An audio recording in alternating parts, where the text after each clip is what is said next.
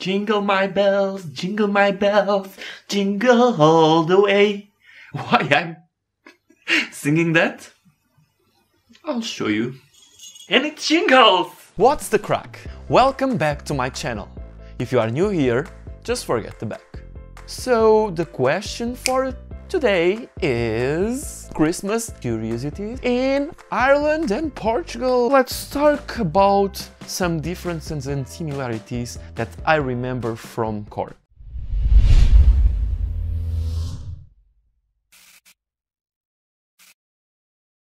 There are several traditions that are Irish or were adapted to Ireland.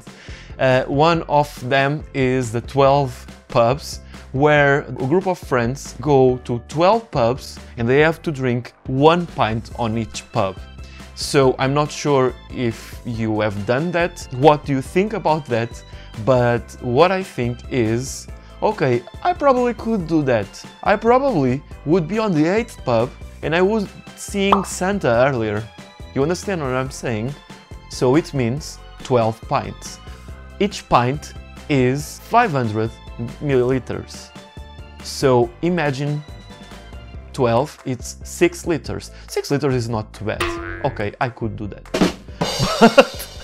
but now thinking about that, 12 is too much, but 6 liters is okay. I drink more than that. No, but I was thinking, have you ever done the 12 pubs? I would like to do that. Another thing is giving some biscuits to Santa. But there are people that don't give some biscuits to Santa, leaves their Guinness. So another thing is, if you go to a pub at this time and if you listen this song and if you listen the fairy tale of New York, everyone hugs, and even if you don't know, even if you are enemy during all year, they are there dancing and singing this song.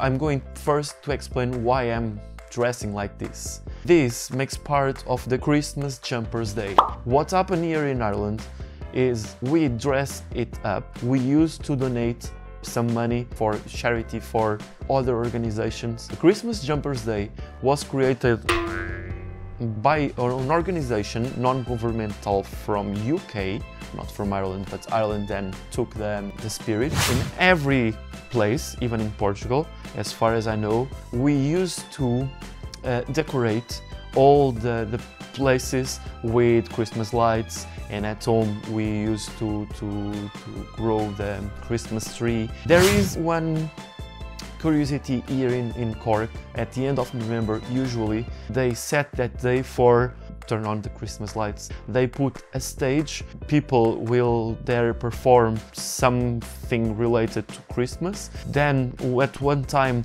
the children is there and start to call Santa, Santa, Santa, really excited. Santa appears and then people start counting from 10 to 0 until when it's 0. The Christmas lights just turn on. This.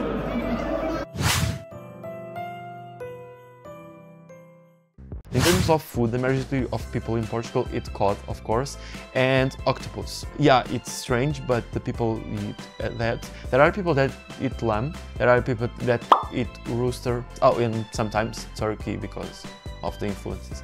But the typical one is or cod or octopus. In Portugal, they have the midnight mass, but we used to call that the rooster mass. There is a legend, that's why it's the rooster mass, that is, while there was the midnight mass, the rooster started all to sing. I don't know how it's called in English.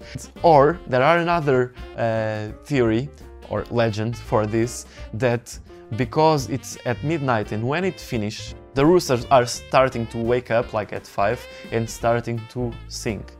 So what do you think about these traditions in Ireland? Do you have any other questions for me? Just send me a question with the hashtag #AskThePortuguese. I will be here for answer your question.